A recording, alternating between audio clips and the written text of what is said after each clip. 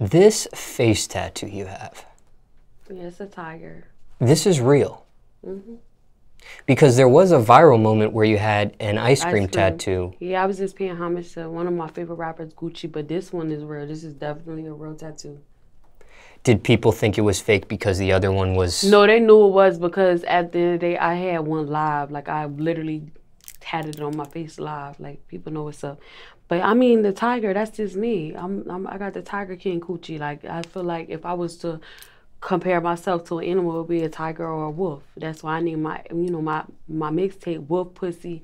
I got the tiger on my face because I'm just fearless. Like, bitches ain't never put no fear in me. And how long has it been now since you got the facial tattoo?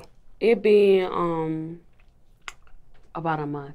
What is it, about 2 months? I don't know. It's been, I got it before the Cardi rap video. Probably like 2 months now.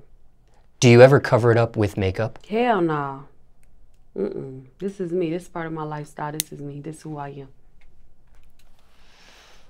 And I'm just curious there why you had gotten that. Do people ever mistaken it for anything else? No, it's a tiger. You can see, everybody see what it is.